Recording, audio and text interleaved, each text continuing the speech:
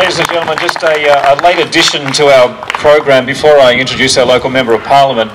Mark Avery is here. Mark is a great supporter of the guys here. And Mark, if you'd like to say a few words, please. G'day, I will be brief. I also find that the role of an individual is not just to put food on the table, not just to go to work, not just to drive on holidays. The role of an individual, as I see it, is to grow ourselves as a person. And in the same way, a city isn't just there for infrastructure, for the buses, for the banks, for all the wonderful things that we have in a city. I think the real purpose of a city is to grow itself a soul.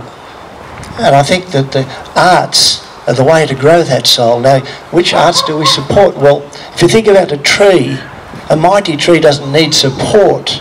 But that mighty tree was once a seed, and then it needed support.